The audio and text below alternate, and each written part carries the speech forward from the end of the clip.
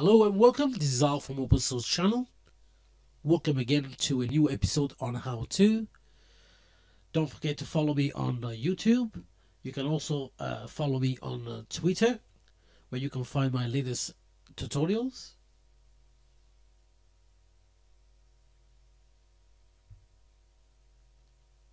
Today I'm going to show you how to install a good software. Still open source, still free. Now, if you use Google Analytics and you are not very happy because you would like to run your own analytics, here we go. Today, I'm going to show you how to install a copy of Piwik. Piwik is pretty good. It's free. As I said, it's open source. It comes also with Android and iOS apps where you can actually track all the information you need for your websites. You can find all the information on their website on piwik.org, and you can go to the community part of it where you can find the forum. And on the forum, you can, as you can see, you can find a lot of information there to get started. The first thing you want to do, you want to download the latest version. Once you save it, you're going to extract it. And once it has been extracted, all you need to do is upload to your server. Now this is what I'm going to do now. I'm going to open FileZilla.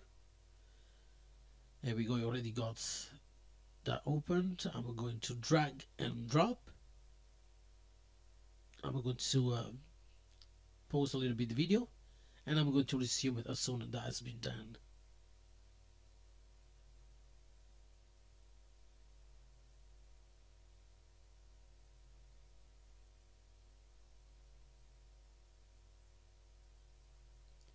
Here we go, everything's been uploaded.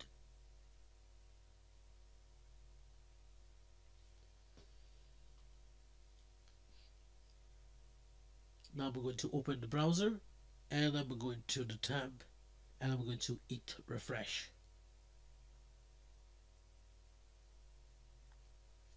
I'm going to click on next. Here is the PHP MyAdmin, because you'll also, of course, you need to set up a database. I already got one here already installed. It's called Analytics. I'm going to press next. Don't worry if it's taking a little bit longer. And there we go. Everything looks fine. Every single one is a tick. So yeah, there's no warnings or errors. And I'm going to press next, and I'm going to insert all the database information. All the information can be found, of course, on the PHP MyAdmin page or your cPanel, if you have one, or Plesk, whatever you use. I'm going to use the logins micro. I already set up that, and once done, I'm going to press next. There we go. That's the analytics one. Press it next. Next again, the table has been created. I'm going to set up a super user. In this case, it's going to be the administration or the admin. Yep. Don't forget to add a very strong password.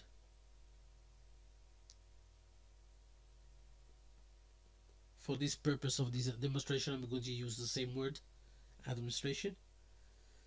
And of course, because it's a demo, I'm going to untick the emails things there. Logically, I don't want any spam from Piwik. There we go, that's that. Now the first thing I'm going to do now, they want to know what is the first website you want to start to track. Of course, because it's a demo, I'm going to track my own website. In this case, opensourcechannel.uk is the domain I'm using for the those trainings.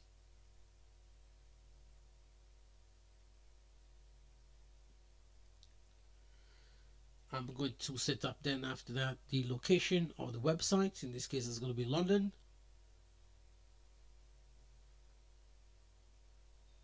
If I find one. There we go. And I'm going to say this in e-commerce just to show you the tab. Okay. So I'm going to press next. And now I'm going to copy this code. Now I already got a file on the server, on the root of the actual server, where I have installed the Piwik.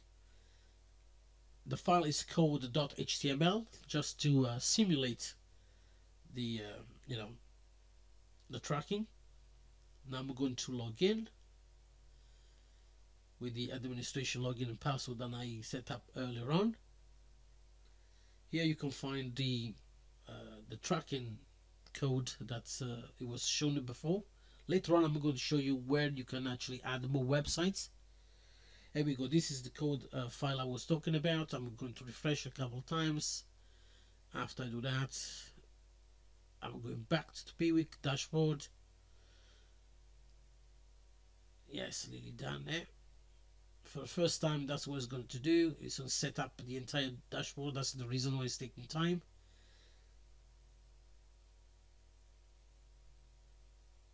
Here we go. We are in the dashboard, and as you can see, the tracking system has been set up for you on the dashboard. And as you can see, is one visit and one action.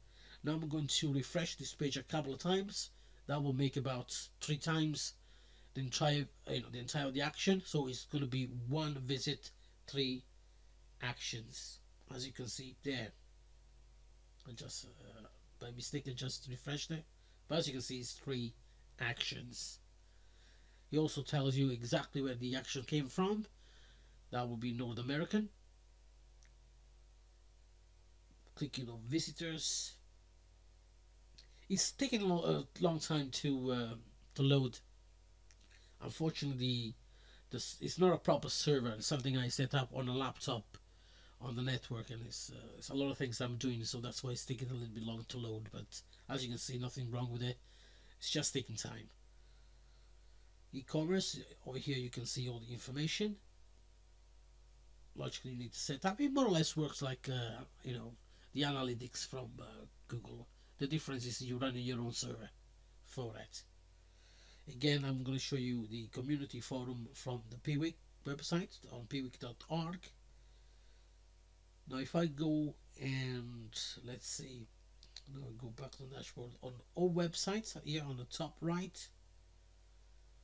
Once loaded, you can see that's the analytics one I just done earlier on. Here, by clicking add new website, you can add the new URL you want to start to track. Here are all the information.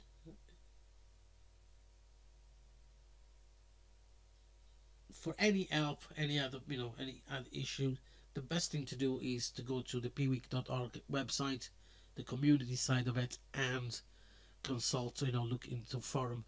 Over there you can ask any kind of questions related to the actual software.